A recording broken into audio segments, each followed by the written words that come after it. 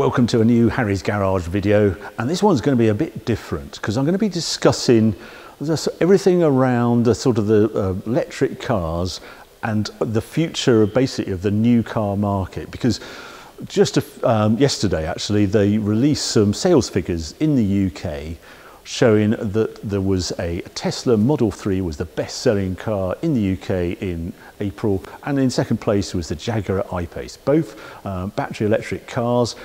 Market wasn't actually a normal month. There was only 4,000 cars sold against 191,000 I think last year. But it just shows you how there's a complete change happening in the car market at the moment. So I'm going to look at where I think when we come out of this awful pandemic we're in at the moment, and what's going to happen to the new car market, and does the electric car solve the problems of global warming, etc., going forward. It is a subject that I am utterly fascinated with, and I have been for some time. And I have to just show this, because this is Sunday Times did an article on the house that we built in 2007 here. This is dated 2008, because it's something I was fascinated with, and we made the house all electric and didn't use oil. So I'm just going to look at the whole picture and discuss, is the electric car the cure for global warming? Now, the first thing to understand with this drive to electric vehicles is the manufacturers have been forced down this route, especially in Europe. From 2020, they have to get to a fleet average of 95 grams. And I've discussed the detail of this. I'm not going to go into the full detail now. But basically, since the rules and how they test the car to arrive at this figure of grams of CO2 per kilometre travelled were tweaked in 1718, it's next to impossible to hit the 95 gram fleet average with a conventionally powered car. But if they sell an electric car, it's a fleet average of the sales they achieve in 2020, then that adds to the average, that dramatically brings down their average because it's counted as zero emission. And that term, electric car being a zero emission vehicle, is what I'm basically going to expand on here. And there are two forms basically of pollution, I suppose, that we are concerned about from the private motor car, and one is CO2, which is grams per kilometre, and then there is particulates, and this is about inner city pollution. There's this big drive to get rid of NOx and particulates in inner city situations, and of course an electric vehicle, because it doesn't have an engine, an exhaust pipe, has less emissions coming out of the exhaust pipe because it doesn't exist. So they are seen as the main way of getting inner city pollution down. But that CO2, I'm going to concentrate on the CO2. I'm going to bring it right down to local levels, to UK levels, and then we'll look at global matter. Because the thing about CO2 that gets me is it's a global issue. The clue is in the name. Global warming concerns everyone, and this pandemic has sort of shown what happens when the whole world experiences something, and the pandemic is going to have a dramatic effect on the global CO2 produced in 2020, because the world is effectively stopped. It's too early to see the figures yet, but they are talking about a 6% drop, I think, of CO2 in this year. Bring it back to the UK, and what gets me about this zero emission tag for electric cars, it's not true in the UK. And this drive to zero emissions by the government for 2050, and well, earlier for no sale of piston-driven cars from 2040, if not earlier, it's not really going to reduce the CO2 if our power that we consume in the UK continues as it is. The latest figures for 2020, so there's going to be a lot of figures I'm afraid in this video, but for 2020 we are heading towards 189 grams per kilowatt hour of electricity produced in the UK. So when you plug your electric car in, it's not consuming zero emission electricity, 189 grams. So what happens if you then drive your, well, I've been driving around in an I-Pace for about 6-7 months now. I've used Teslas. You've seen some of the other videos we've tested here. I'm going to come with a ballpark figure of 0.4 kilowatts per mile is generally their consumption.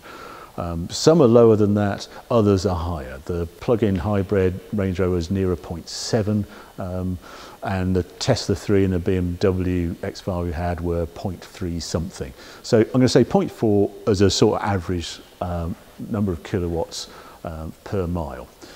Put that, you're then consuming 189 average CO2 for each kilowatt of electricity, and you come out at 47.5 grams per kilometre driven in your electric car. Not zero, 47.25.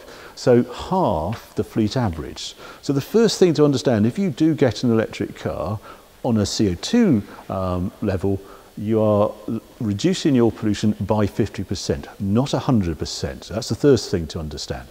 Then, in the UK, that average figure of 189 is made up of all the regions. And there's some really good information out there. And there's a map of the UK, and it will show you how they got to that average 189. Nearest one I could find was from a few days ago, and the UK average was 191 grams per kilowatt hour. But the region where we are, and if you look on the map around Northampton time, it was 295 grams, because our electricity doesn't all come from renewables, and there are certain areas that are heavily reliant on gas turbines, a little bit of coal, but very rare. So the mix where you are in the UK varies. If you're in Scotland or where the big wind farms are, much lower than 189, but where we are, 295 grams. So plugging my electric car in at 0.4 kilowatts per mile suddenly goes to 73 grams per kilometre, a whole lot closer to that average of 95 grams. And suddenly the electric car isn't looking quite so good. And then I've looked at really dirty days for electric production in the UK, and you can go right up. 474 is the one in March. If the wind isn't blowing and it's a cloudy day or there's fog, well, that average 189 climbs into the mid 300s, 350. And at 474 in our region, plug in my electric car, I'd be at 118.5 grams of CO2 per kilometre. Suddenly, it doesn't look nearly as clever against the 95 grams. So the one point I want to make here is don't think the electric car is zero emission, because it's not. So after doing a little bit of homework and finding that out, as a potential buyer of an electric car, I'm in a bit of dilemma. And that's why I started testing all these cars in the first place. Because this is our sort of fleet at the moment. We have the family Range Rover, and this is a 2006 model. Fortunately, it's Euro 4, just squeaks in there, but I know it's time to upgrade, really. It's doing absolutely fine. It doesn't have stop-start and things on it, and it's a bit of a family pet. And my wife's car, we've had this Panda 4x4 since 2005. We looked at replacing this little Panda, but if we replace it with an electric car, it's electric Mini, that's 23,000, Fiat 500, 30,000 euros they're talking about. It all seems a bit too much money for a little runabout. And then, this is dilemma with this fleet average, 95 grams. This is just the sort of car that are no longer going to be produced. And yet they took no energy to produce, to actually manufacture this car. It's about a quarter of the energy goes into this than a big current SUV. And it's such a shame that these sort of cars are no longer going to exist. So that's another reason for keeping it. I don't think my wife would like it to be replaced, but I just feel I want to upgrade. What do we go for? I was actually going to get I was having the BMW X5, the 45e hybrid, because I was really impressed with how that really did a lot of miles on electric, but also had the petrol engine. But I'm really quite keen to go down the EV route. It's something of going back.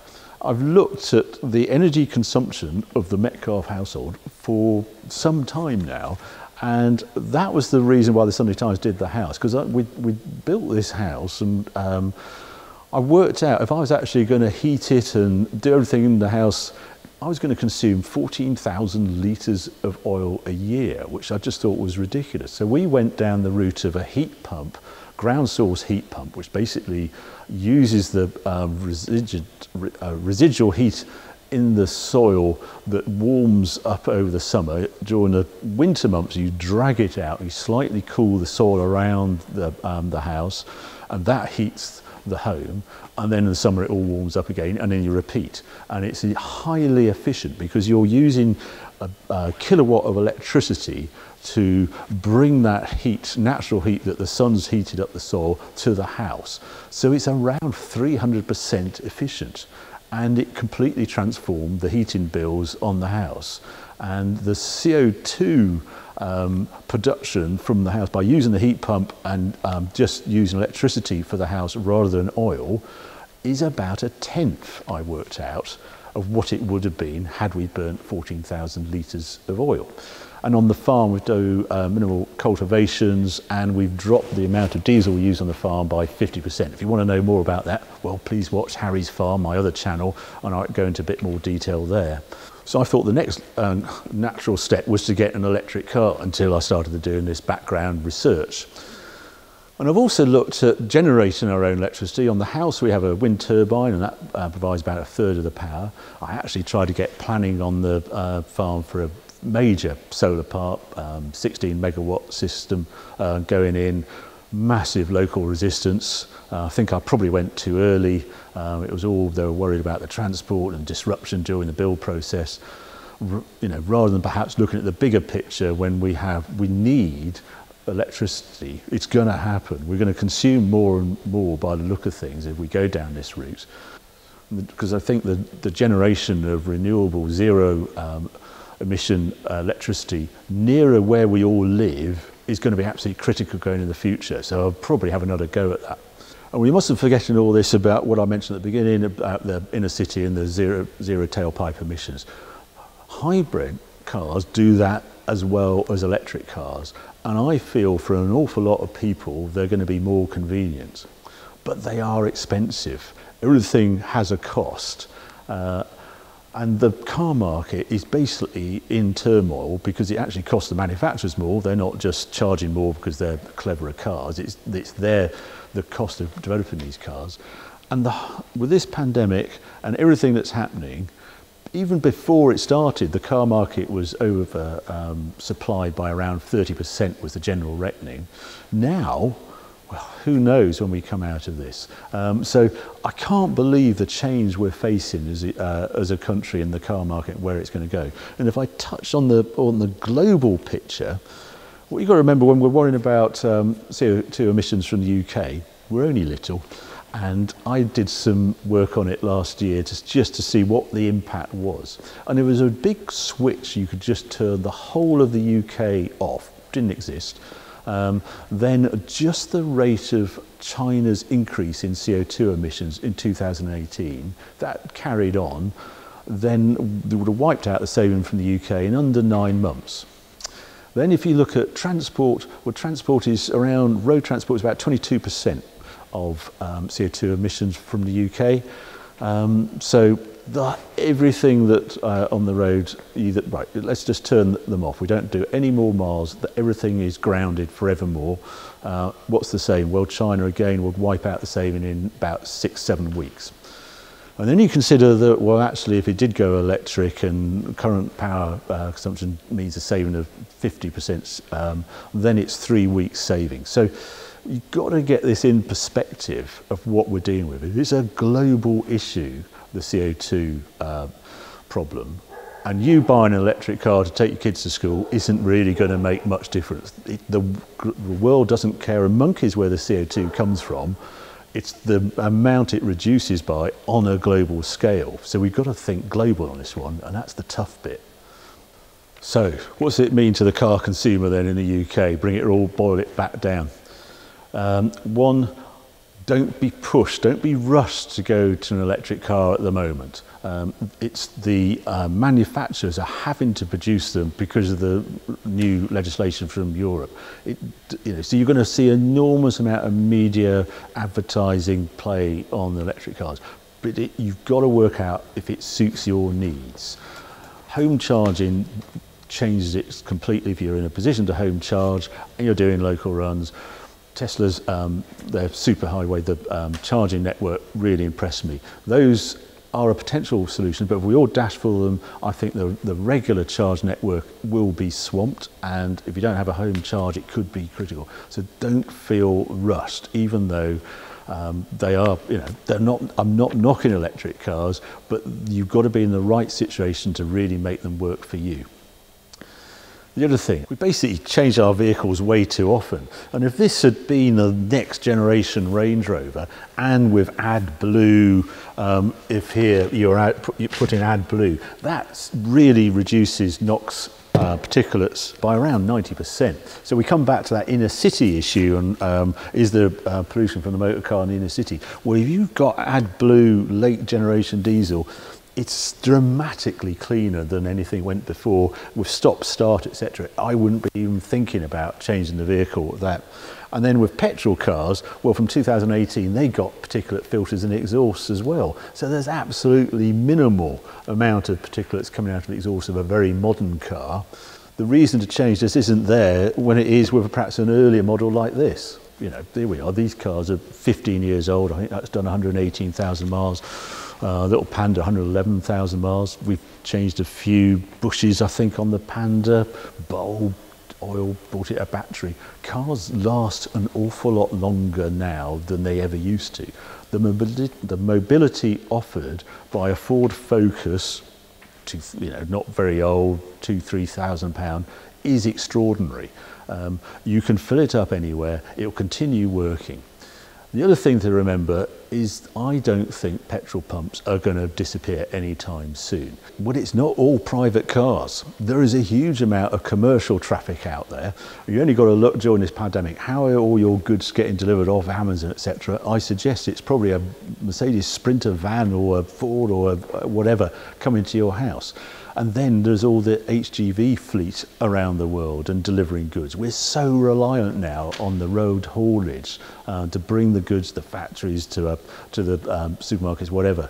So that has to be diesel powered at the moment. There is no electric solution. Yes, I know there's a Tesla truck, but it's way off commercial reality because of the high demand. It's just not suited to a battery. That's why I actually think in the future this electric may be just a stepping stone to the real future, which will be hydrogen. And there's a lot of work on hydrogen. A lot of more people are betting on hydrogen, different ways of powering, whether it's a fuel cell or actually another engine. I think the fuel cell is probably the most reliable solution because that will power the trucks and the commercial fleets as well as our private cars. So maybe this electric is just a little time in the history of the motor car and we go on to somewhere else. I don't know, but it's certainly one to watch. The farm, the combine, the tractor, there's no electric solution for that that's really meaningful. It's going to come in anytime soon.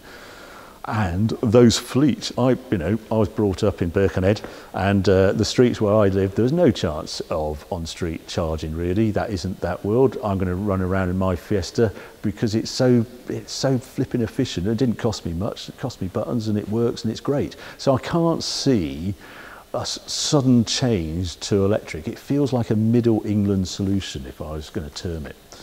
So that's the first thing.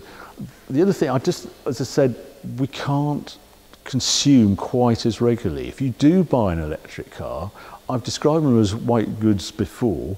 Well, how do you treat your white goods? You only replace it when it's worn out. An electric car has fewer moving parts. Long as that battery stays together and it looks like they don't degrade nearly as quickly as people thought, it is a 10–15 year purchase. It will do 500,000 miles. Go look on the internet how many hundreds of thousands of miles some Tesla Model S's are doing. So we've got to stop, I think, as a society, if we really care about global warming, consuming the number of cars that we have been in the past. Just keep them longer way longer. And if you halve your miles, that is the best way of reducing your, impact, CO2 impact. Have a look at how you're heating the house. An average 3-bed house consumes around 2,700 litres a year, that's 600 gallons. 30 mpg, that's 18,000 miles.